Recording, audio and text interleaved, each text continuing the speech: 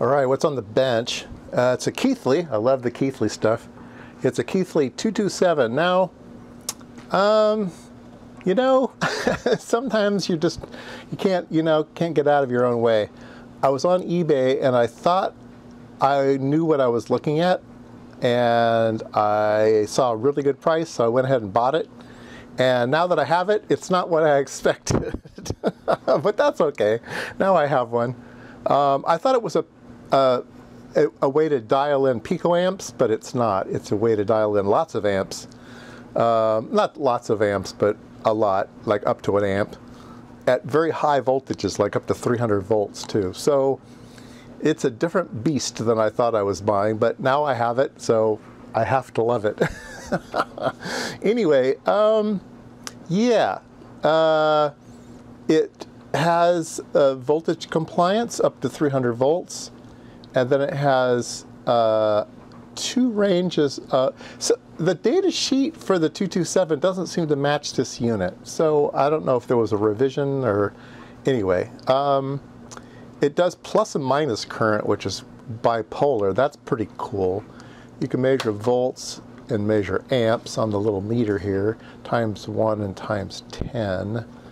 I guess this is the input here. It says zappy zappy. And you can float or you can ground the low. It tells you whether you hit the compliance for the voltage.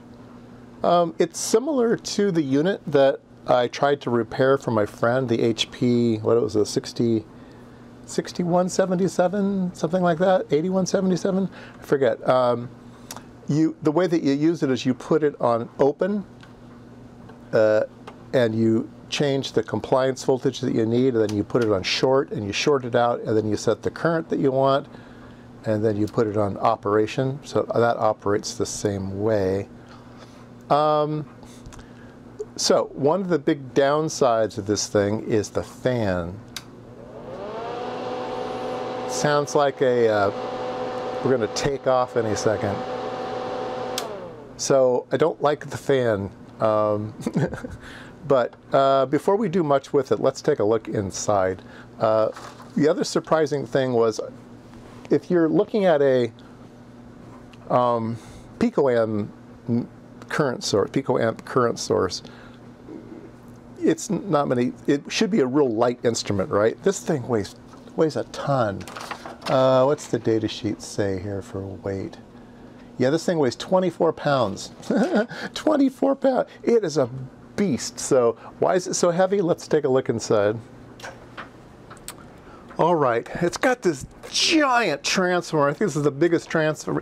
Maybe my IMSAI had one about this size, but it's like one of the largest transformers I've seen. My IMSAI had a giant transformer in it. This one is big. And then there's this heat sink here. This massive heat sink with a big ass fan. Big giant, probably 110 volt, yeah, 110 volt fan, just whoosh. It's a beast. It is a beast. It does look vintage. I was reading some date codes here.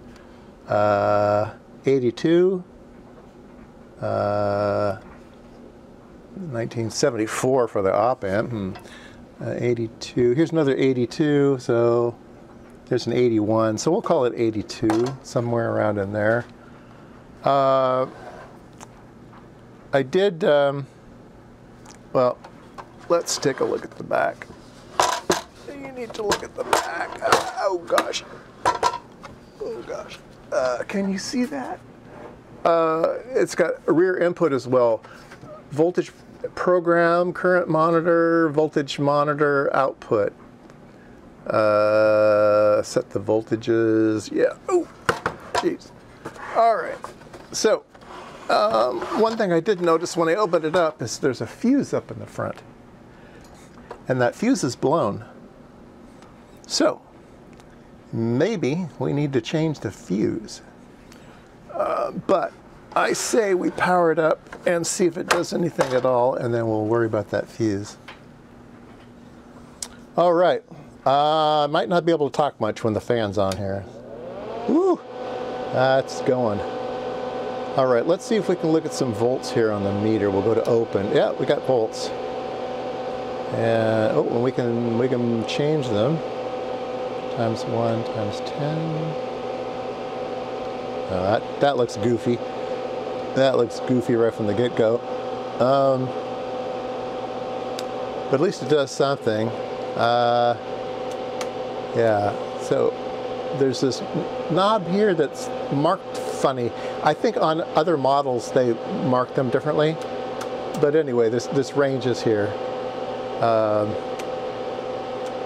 So this one is 10 milliamps full scale, 100 milliamps full scale, and 1,000 milliamps full scale. So yeah, it's not what I thought it was. Not what I thought. I wanted the real picoam one. Oh well. Yeah, let's change that fuse, see if that helps things. Whew, sorry about that. It's a 1/8 fuse, which I don't know if I'm going to have one, but we can just live dangerous and pop something else in there. Blown fuse.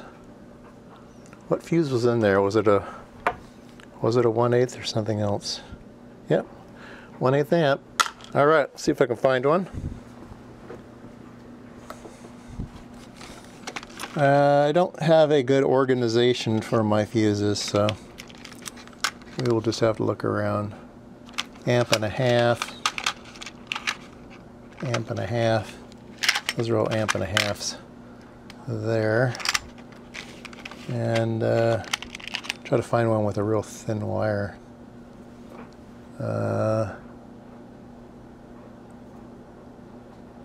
Real thin wire. This is 2 amps. Oh man. 250 milliamps. That's double. That's not bad. Maybe we can keep that one around. Let me spend some time looking through my fuses and get back with you. All right, being the very impatient person I am, I'm going to put a 250 in here and we will live dangerously. Let's see if it's going to work. And I had the wrong size fuse, of course. It's a funny size fuse as well. Oh man. All right, back to the drawing board. All right, can you hear me? It does seem to be working somewhat. I don't know exactly what, but I have the selector on, and I can change the voltage output. So there's, if you can see that, can I push the, there we go. I think it's a little bit better. 45 volts, 200 volts, 300 volts. Yeah, so it outputs volts. So that's good. Let's put it down here to something safe. And the little meter does work. So it's kind of a funky meter. So it shows plus and minus volts. And so on the ×1 scale, it means you make the reading as is. The ×10 means take that number and multiply it by 10. Okay, so if I go here, then that should be about 100 volts. And yeah, so anyway, it's kind of funky. Let's go down to the safe range, down to the 20 volt range. Okay, that sounds good. And now it's supposed to be outputting current. So do we dare measure current? Let's see, this thing is fused at 440 milliamps, so no. Let me get some other probes out and we'll see if we're getting one milliamp here. So this would be 1 milliamp, and at 20 volts. Okay, so let me get a different set of leads. Okay, so the meter is good for 10 amps. So this thing will not output 10 amps. So let's go ahead and turn it on. And I'm measuring a milliamp, maybe. Let's change the range here. That should be 10 milliamps. Yeah, 10 milliamps. Okay, so I can go over to the other scale. I don't feel bad about that now. We can go to milliamps. There we go, 10.5. Here's 10, 11. Maybe dirty contacts. Yeah, probably dirty contacts. So there's 10, 20, yay. That seems to work. 0, 1, yeah, 10 milliamps. And let's see, I'm really nervous about the knob. Let's see here, let me go to open. Okay. Yeah, let's go back to this one. On. 1.7. Yeah. Okay, I think I need to clean the knobs, but I think it's working. 1 milliamp. 31 milliamps. Yeah, that's not right.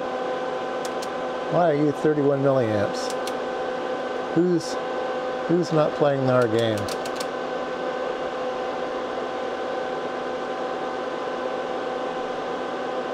Huh. Oh, there we go.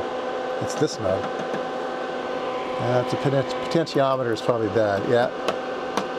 Potentiometer is bad.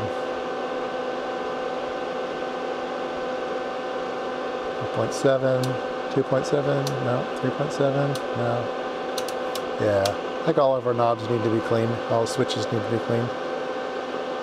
All right, get rid of that noise. Whew. All right, that's the video for the day. Something I don't need, something I don't want, but now I have it. How much time do I invest in something that I can't love too much? Probably not a lot. But yeah, let me clean it up and we'll see. Maybe I can find a better home for it.